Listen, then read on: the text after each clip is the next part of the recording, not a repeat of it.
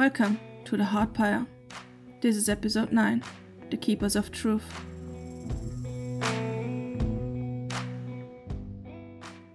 By the next afternoon, they had hatched out a plan, gotten their degrees, and were on their way to the archives. Sayev's contact had lived up to their hopes, and, with the appropriate payment, given them what they needed.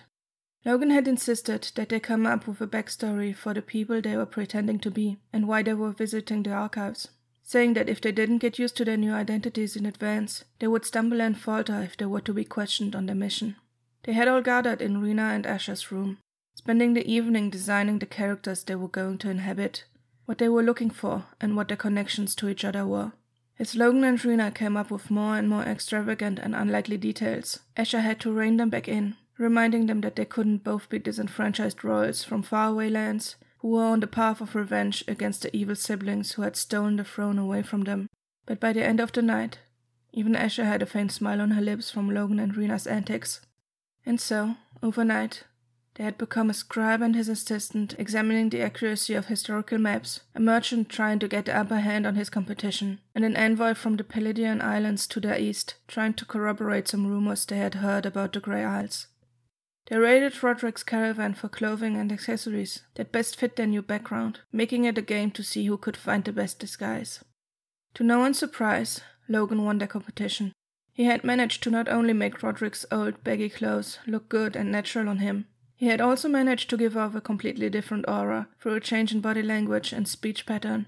Rhea had never seen anything like it before, as if an entirely different person was standing in front of her, someone she had never met before, even though she still recognized Logan's face. It fascinated her to see this change, to see how one person could become someone completely new with so little effort. A few hours later, they were traveling up the main road that led through the plains towards the archives, past the houses that became bigger, sturdier, and more opulent as they approached the fortress. They had decided to drive the caravan up to the archives and leave it in their stables, partly because Roderick trusted it to be safer there than out in the open next to the inn, and partly because Logan said it would help their illusion of being reputable members of society if they arrived at the archives with a strange contraption no crook could afford, instead of just walking up to the fortress. Rena thought that maybe it would seem disrespectful or unprofessional if they didn't arrive by carriage, but as they approached the giant building, she saw more people walking up the road from the village to the fortress than those sitting in wagons.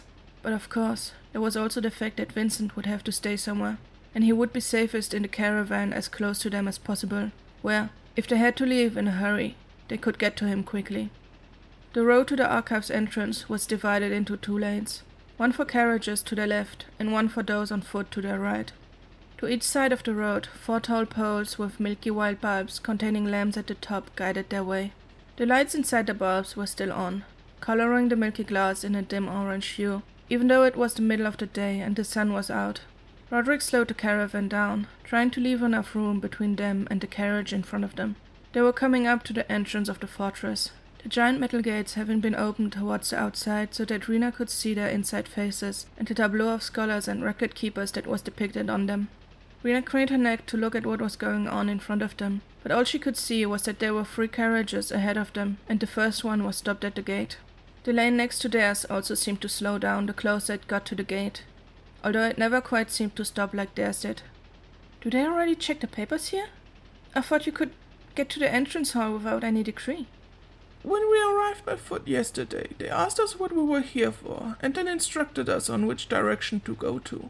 I think they are trying to keep everyone from going to the entrance hall at the same time. There might be other entrances for those who already have a decree or for those who have an audience with the administrator. They might ask to see inside the caravan too. I know they ask for that in other institutions like this one, to make sure no one is bringing anything in that could harm the records. Rena turned to look at Roderick and frowned. Will we be okay? Should we have cleaned up inside your wagon before coming here? Roderick dismissed her with a wave. Mostly they are looking for large weapons or explosives. I don't have either of those in the caravan. They don't care much about the oddities I collect. They don't even care much if people bring in swords and daggers, since there are guards everywhere through the building. They will probably still ask us to leave all of our weapons in the caravan anyway and lock it up, just to minimize the risk of harm. As long as Logan and Asher didn't bring anything more frightful than a blade with them, we should be fine. True to his word, they were granted access without major problems. It took some convincing to get Asha to leave all of her blades in the caravan, but by the end, all of their weapons were safely locked up, and the caravan was in turn safely stowed away between a smaller, elegant, black and red open wagon and a much larger, worn-out, closed carriage on which the yellow paint had mostly flaked off, revealing the original light brown color of the wood underneath. They didn't enter the archives through the large doors opposite the gates, through which most people disappeared, but were instead led to a side entrance to the left, although these doors were just as ornate and delicately decorated as the ones that, without a doubt, led to the entrance hall. The room they entered into had a high, domed ceiling, white, blue and green patterned tiles covering the floor and the bottom parts of the walls, and delicate swirls had been carved into the white stone of the upper walls. To their right was a row of desks where clerks, wearing long yellow and green robes, talked to visitors, while 2 hallways to their left and at the far end of the room led inside the fortress. Next to each hallway, a large sign had been attached to the wall that listed which departments they led to. Guess this is where we split up. You all have your copies of the department list, right? Rena and I will be in the Department of Topographical Works.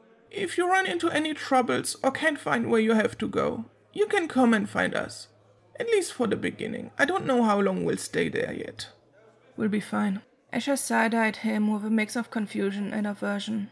Logan leaned forward and patted Roderick on the arm twice, flashing him a grin. Don't worry, old man. We know how to get out of tricky situations on our own. He leaned over to ruffle Rena's hair and winked at her. Let's go. He turned around before Rena could protest his actions, her hands frantically trying to smooth her hair out again. Asher followed him without any further comments, and they weaved their way through the crowds to the hallway at the end of the room. Roderick shook his head at their retreating figures before turning to Rena and smiling at her. Shall we? It took them some time to find their way to the correct room, even though all the rooms were neatly numbered.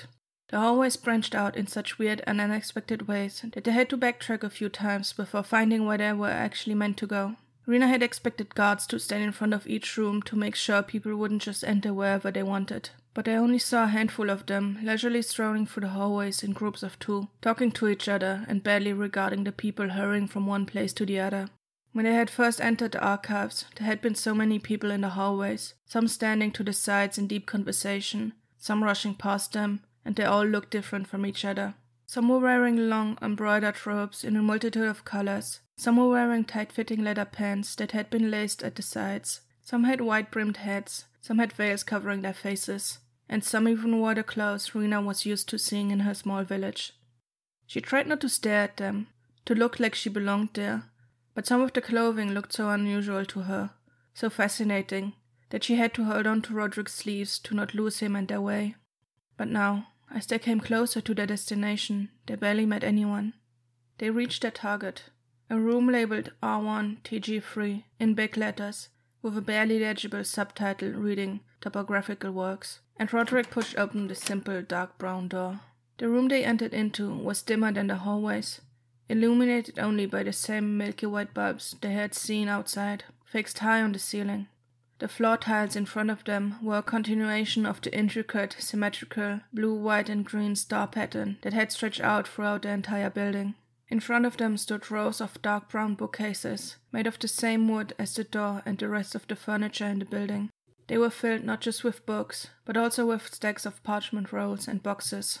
"Permit, please." A boy not much older than her sat from next to them, sitting behind the table to their right.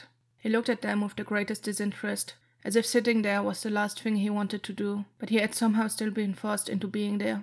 When Roderick handed him the appropriate decree, he barely looked at it before giving it back, not asking them for any verification or explanation on what they were looking for. Roderick simply turned around and walked away as if he hadn't expected to be questioned, but as Rena followed him, she couldn't stop herself from glancing back to the boy, making sure that he hadn't changed his mind and was calling them back. The boy, however, had slumped back into his chair, his shoulders drooping, and was staring off into the distance in front of him. Rena turned back to Roderick, leaning in so that no one else would hear her. "Doesn't he want to know why we're here?" Roderick stopped in front of one of the bookcases, reading the sign that was hanging on its side. He frowned at it before looking from side to side, looking back at the sign, and only then looking over at Rena. I don't think these records are that important, so they probably don't care too much about who gets access to them. And I don't think that boy cares enough about it either way. Then why not just make them completely public if they barely look at the decrees anyway? Well, they can't just let anyone look at their records now, can they? There needs to be some weeding out, or who knows where we'd get. This way, I believe. He turned to the right and went past a dozen bookshelves, keeping track of the signs labeling the contents of the row, before abruptly turning left and hurrying down one of the rows. Rena finally realized how deep the room was. One of these bookshelves would not have fit into any of the rooms in her parents' house, and if she counted correctly, there were 5 of those in one row, with space for a passageway between each bookshelf. Roderick only led them to the second bookshelf, though, to a part that seemed quite empty in comparison to the first bookshelf they had just passed. No books were present in this section, only rolls of parchment at the top and wooden boxes at the bottom. Each shelf was labeled with letters and numbers, abbreviations that Rena couldn't decipher, and in turn, each box had a longer label that seemed even a greater mystery to her. But not to Roderick, who after only a few seconds of careful consideration, reached down and pulled one of the boxes out, crouching down to put it on the ground. Without hesitation, he opened the lid, revealing a stack of rolls of paper, bound shut by differently colored ribbons. How do you know it's that one? Rena stared at the boxes in front of her in confusion, before crouching down next to Roderick. He turned the label towards her and pointed at its inscription. DP means topographical, as we already saw on the door. The number is just to not have every subcategory in one place. The RW means roadworks. The S means signage or simply just signs. And then you have the abbreviation for the specific region of the province and the year the documents belong to. How do you know all that? The archives in Maghammer use the same system, so I know how to read it. The specifics I kind of had to guess at, because I have never had to look up anything relating to road building before. He pulled out one of the rolls and turned it around in his hand before undoing the bow. This part we'll just have to guess at, however. He unrolled the paper and held it out in front of them. The top of the page had specific little boxes that had to be filled out with the location of the works, the date, who had given the orders, and who was responsible for the project, making it easy for them to discard any of the reports that weren't useful for them. Roderick rolled out a 5th bundle of papers, and instantly the text looked different than the rolls they had looked at before. At the bottom of the first page, a line had been cut out and a note had been scribbled in the margins next to it. The further they got in the report, the more pieces of pages were missing, or had simply been crossed out to make the text impossible to read. What do the margins say? Rena leaned in closer, trying to read the tiny font, but it looked like more of the abbreviations that didn't make much sense to her. Roderick brought the paper closer to his face before reading. R for C6E1 C6E1ARC. He frowned down at the paper, pulling it away from his face again. What does that mean? I'm not sure, actually. He pulled out the list of departments he had stashed away in one of the front pockets of his coat and unfolded it, smoothing it out against the tiles of the floor. The number after the first R indicates the level of restriction, meaning this section is highly restricted. The C probably refers to communications, meaning that the E refers to external. If I read this correctly, the cutout paragraph can be found in the External Communications Department with a high restriction, which would be in the second basement, or at least a mention of what was cut out can be found in the document this points to. He rummaged around in his coat before pulling out a little tin box, opening it and picking up a piece of charcoal. He drew a cross next to the Department of External Communications before picking the report back up and deciphering the next margin. For every annotation, he made a cross next to the relevant department. By the end of it, they had quite a few crosses next to departments relating to roadworks or town management with an R2 or even R3 restriction, and next to communications departments over all types of restrictions. They silently pondered the list for a few moments. The longer Rena stared at it, the deeper her frown got, unable to puzzle together what it all meant.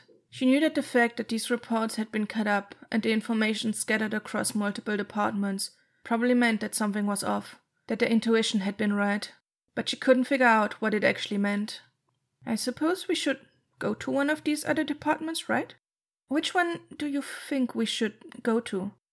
town management appears a lot in the reports. I don't really know what there is to manage about a town, but it does sound relevant to what we're looking for. Maybe we'll find more information there. No, I think we would just find more breadcrumbs there. More of these reports where everything that's important is mysteriously missing. No, in my opinion, there is a quicker way to get to the source, and that is going directly to the restricted communications. I think anything above R5 is only accessible to the staff of the archives, so our best bet would be the R4 one, even if I don't think it will be easy for us to get in. The decrees we have don't give us access to anything that restricted. But they don't care about the decrees anyway. If we just act confident enough, they probably won't question our presence there too much. No, I think for those departments, they are more careful about who gets access to them. Even if we had a decree for those sections, they probably would examine it very carefully. Okay, so what do we do? I think we should still find out where it is and see if there might be another way in. It might not be the most prudent decision, but I don't want us to waste our time with trivialities that would barely give us any information we could work with. What do you think they're trying to hide? Well, they really aren't giving us much information in this report. It doesn't mention who gave the orders, why the signs were replaced, or even really what exactly was replaced. Couldn't they have just lied on the report instead of cutting it up like this? This just looks extremely suspicious. I think they do want to keep actual records of what happened and why it happened. And at this point, these kinds of reports have just become routine. There's a format to them, and there are habits on how to deal with confidential information, and it's just how things are done. No need to change it up if it works. Doesn't seem very safe to me if people like us can just stumble their way onto really important information. We don't have the information yet. Don't get too hasty. He rolled the papers back up and tied them up with the blue ribbon before placing all of the rolls back into the box and sliding everything back onto the shelf. With a groan and a hand on his back, he stood up. Let's go find our next clue, shall we? The sound of their footsteps echoed around them as they went down the spiral staircase, the smell of humidity heavy in the air. No one else was around this deep in the archives, and it was quiet enough that she heard the light hiss emitted from the lamps. It didn't sound like fire, even though the light danced around like a flame. They weren't nearly as bright as the lamps that had illuminated the hallways above them, as if it didn't matter as much if the people down here could see where they were going. Or maybe people were supposed to bring their own lamps with them, Rena thought. Maybe outsiders didn't come this far down usually, and the people who worked here knew to bring their own lights. She nervously looked around, hoping to see if she could spot anyone else, to see how other people behaved down here. But the hallway they were in was long and empty, and she only just then noticed that there weren't even any doors or signs around them. Are we going in the right direction? We should be. At least that's what the signs upstairs were saying. They suddenly stopped when a door creaked shut, and they could hear faint whispers in the distance, slowly coming closer from a bend in the hallway in front of them. Quick, show me your list. She motioned to Roderick to hurry up, turning him around to face the wall and huddling closer to him so they could both look down at the list. That area isn't my expertise. I do know a lot about the inner workings of the military academy, if that is another area you could be interested in. Not really, no. Tragic. I find it quite fascinating. Maybe for a later book of yours. Oh, but I have heard that Amina Buran was appointed chief court historian in Damvala. Is that right? Sadly, yes. What a dreadful woman. The last time she was here, she insisted on staying in one of the rooms for hours, completely disregarding that I still had other work to get to that day. I've decided that the next time I hear she's about to arrive, I'll assign one of the younger clerks to her. I've earned at least that from all my years working here. You know, when the two had passed them, Rena finally dared to glance back at them. One of them was an older man who wore the same uniform the clerks had worn in the entrance hall. The other was a middle-aged woman, wearing a white, dark blue robe with gold inscriptions rising up from the bottom. She had braided her long black hair into one thick braid, and had slung it over her shoulders like a scarf. Roderick folded his list back up and slid it into his jacket. Let's be careful. The two strangers had barely noticed them and were well on their way to the staircase. Rena took her eyes off of them and turned around to face the way they had come from. "Wait here." She pulled the skirt of her dress up so it wouldn't rustle too much, and inched closer to the corner of the hallway. She dared to glance past it, keeping herself close to the wall. What she saw could barely be called a hallway, more like an alcove. Two doors stood facing each other, each flanked by two guards. They were facing ahead, unmoving, a curved sword hanging from their belts. Rena pulled back again and walked back to Roderick. "We finally found the rooms, but there are guards in front of each of them. What should we do? I don't think we can just walk up to them and ask how we can access the rooms, right? That would be pretty suspicious." No, you're right. We need a different tactic for this. Something a bit more savvy. I wish Logan was here. 3 paths lay in front of us on which the story could continue. On the first path, Rena and Roderick tried to distract the guards to sneak past them. On the second path, they tried to steal someone else's decree that grants them access to the room. On the third path, they tried to convince the clerk to accompany them into the room. You can cast your vote by going to the show's Twitter page on thehardpire.com. You have until next Monday, 2nd of May, to vote where you want this story to go. If you like this podcast, consider leaving a review or supporting it on Ko-fi or Patreon. One of the tiers on Patreon lets you vote for the alternative timeline, in which you can make Rena take a different path. Additionally, you can find transcripts for each episode, character art, and character descriptions on thehardpire.com. The intro music is Lonely Dusty Trail by John Pressdown. The Hardpire is written and produced by me, Audrey Martin. Thank you for listening.